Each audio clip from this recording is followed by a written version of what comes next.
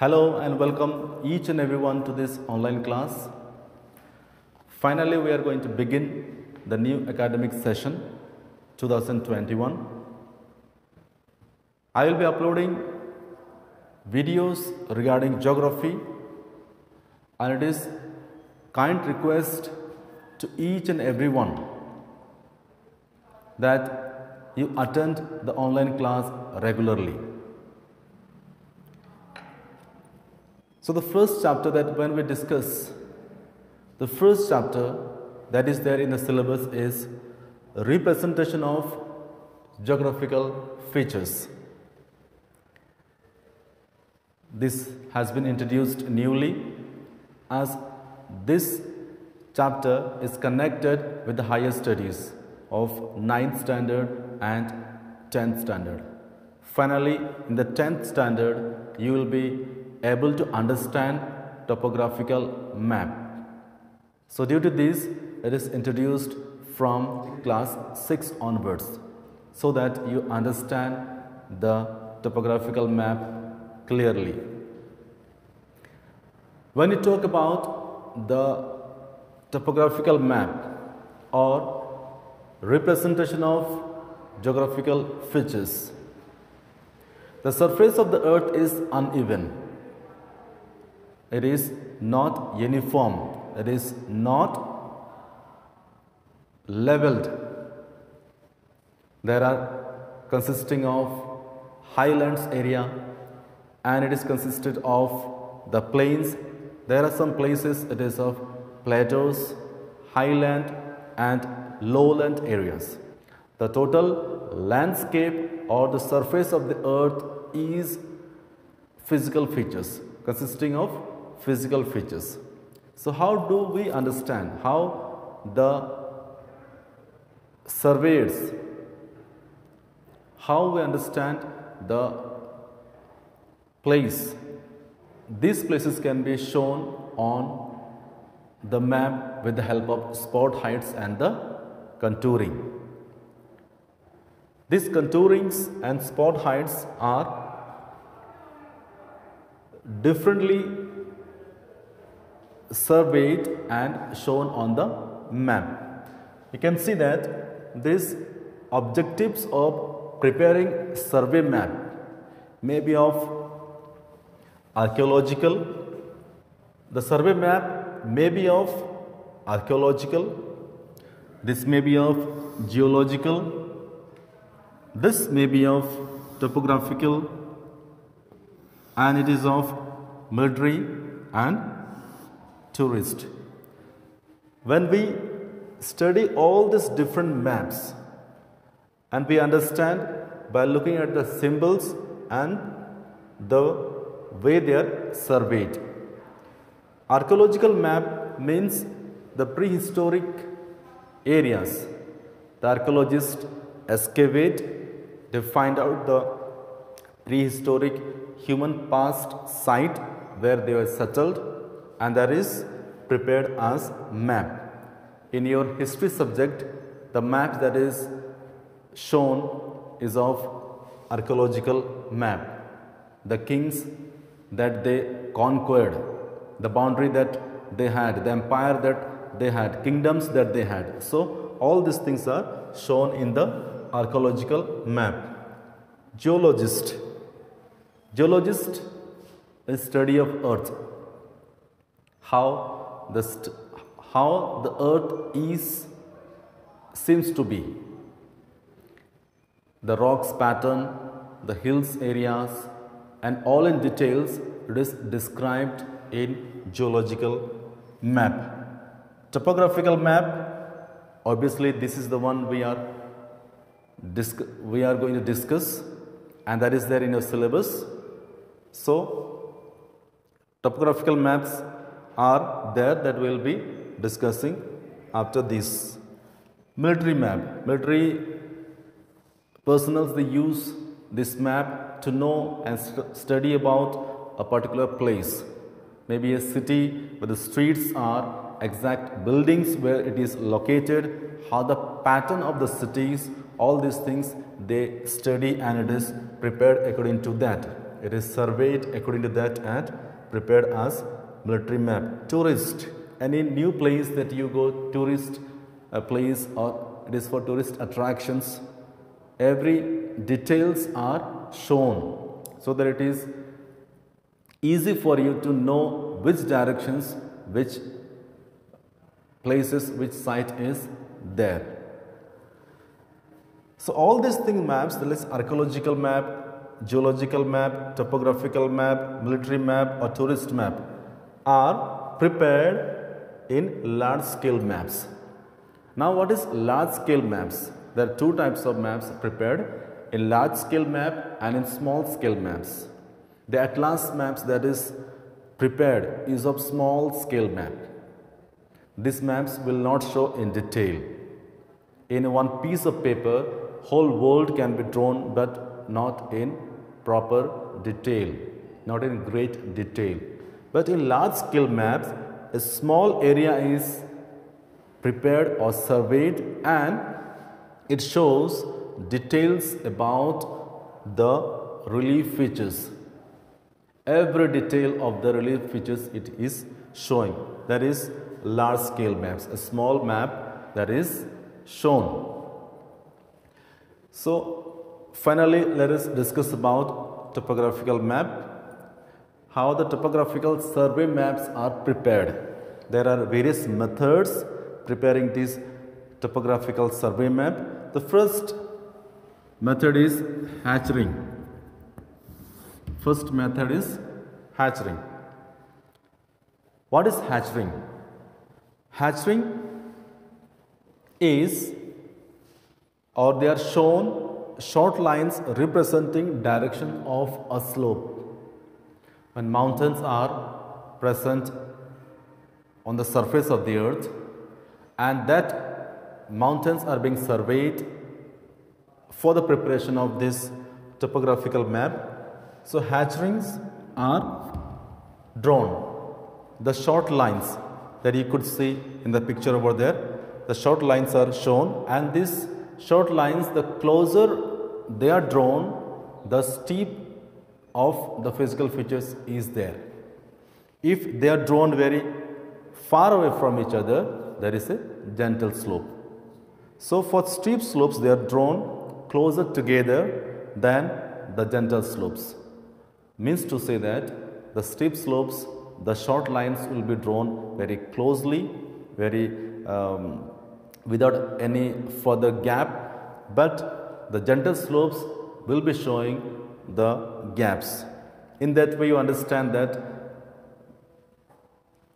this area is a steep area or it is having the gentle slope area. But there are two disadvantages of this hatching. The first one is that it gives no indication of the actual height, and both high plateaus region and the low plains are unshaded. So it has its own disadvantages, that it does not give indication of the actual height of their place. It shows only direction of the slope. It doesn't show the height of the region. So that is one disadvantage. The second is that the close hatching of the high mountains regions tends to obscure other details of the map. If these hatchings are prepared on the map, what happens? There are some other details that has to be shown on the map.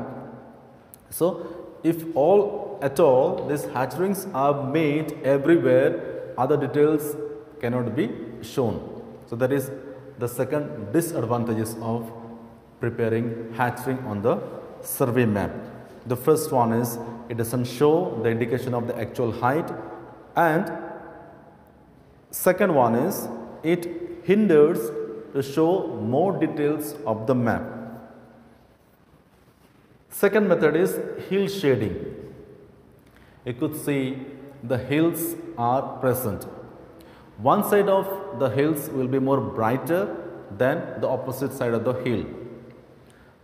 The hills which receive light, sunlight, that areas or that regions will be shaded with a brightness, and other side where the sunlight doesn't reach will be shaded with dark color. So, hill shading shows the relief by light and shade. There are two methods adopted for preparation of this hill shading. The first one is a light is imagined to be vertically over the area being mapped. In a conical hill map, the light is imagined to be vertically shown on the top of the map. So what happens? The areas which is steep slope, abruptly the steepness is there, that areas will be shown with dark color. And if the mountains or hill areas it having the slopy areas, slope or high maybe or low, but it is having the slopes, that area will be shown as bright or it will be unshaded. The steep slopes are then shown by dark shading, and the level ground, whether it is high or low, are unshaded. So remember that a light is being shown on the top of the mountains. It is imagined, and the areas which are having the steep slope, abrupt ending of the steepness of the mountains will be having dark shaded, and the gentle slopes of the ground will be having unshaded. That means it will be shown as a brightness. Then next one is that second point of this hill shading is that a light is imagined to be shining from the southeast. This needs to be understood as we are living in northern hemisphere. So when the sun rises, the hills of the northern hemisphere receives sunlight from southeast directions, and the northwest directions remains bit dark. So it means to say that the southeast facing towards the sun will be shown as brighter or unshaded, and northwest areas will be shown as dark. The hills, relief features, the mountains. Then we have the disadvantages of this hill shading as well. This hatching and hill shadings are having the same disadvantages. Like it doesn't show the proper height, and when the hill shading is done on the map, there are some other details cannot be drawn or cannot be shown. So that is how having the disadvantages of this hatching and hill shading. Then we have the third one is form lines. Form lines are contour lines. These contour lines are drawn to show the height of a mountain or a hills. But there are some places where these mountains or hills are not accessible. The people who prepare the survey map, they are not able to reach the place. So they imagine and they take the reading of that region as a height, and these form lines are drawn in a dashes lines. So form lines are drawn in a dashes lines, and what is it is indicating? It is indicating the height of a place without any survey. That means the elevation of the area is approximately taken as a reading. It is not accessible for surveying the area. So that's how the form lines are being shown. Remember the hill shading, hatching and the form lines definitions. Basically these are not that much importance in the topographical map. These are the methods how they are prepared for survey map: hatching, hill shading and form lines. Now finally comes about the spot heights. These spot heights are drawn on the map to show the height of a place from the mean sea level. So from the mean sea level, the spot heights are drawn, and these spot heights on the topographical map will be shown with the dot carried by the number. It will be shown with the dot followed by the number. The number is indicating the height of the place from the mean sea level. You could see the numbers that is being given in a index box. So definition of that you could remember is that what is spot height means height of a place above mean sea level. Then there is triangulation method. The hills are surveyed by triangulation method. From all the three sides, the height of the hill or height of the relief feature is surveyed. That is known as triangulation method. The definition is that it is also showing the height of a place, but the difference is it will be shown with small triangle followed by the number of the height. The spot height will be shown with dot and number, but the triangulation point will be shown with triangle symbol and the number. Means to say that this is also showing the height of the place from the main sea level, and this triangulation method also is showing the height of the place from the main sea level, but the difference is there. The survey is done through triangulation method or triangulation points, and it is shown with one small triangle along with the number. Finally, we have benchmarks. These benchmarks are also shown the height of a place. They are shown permanent survey points, and they are shown on the map with the letter BM and number. That means benchmarks is 60-meter height from the mean sea level. You might have seen in the railway station the display board of the name that is being written of the station's name. Below that it will be written the height of the area, height of the place from the mean sea level. This is benchmarks, but it will not be written as benchmarks in the display, but on the map when it is shown, it will be shown with BM60. That means that a permanent survey point is showing the height of the place by permanent stone or by buildings. So these were the few objectives of studying or methods of preparation of topographical map. Hope you understood the concept. Any doubt, any queries are there, please do ask personally in WhatsApp and be in touch with me for any clarifications. Thank you so much for watching this video so patiently. God bless you.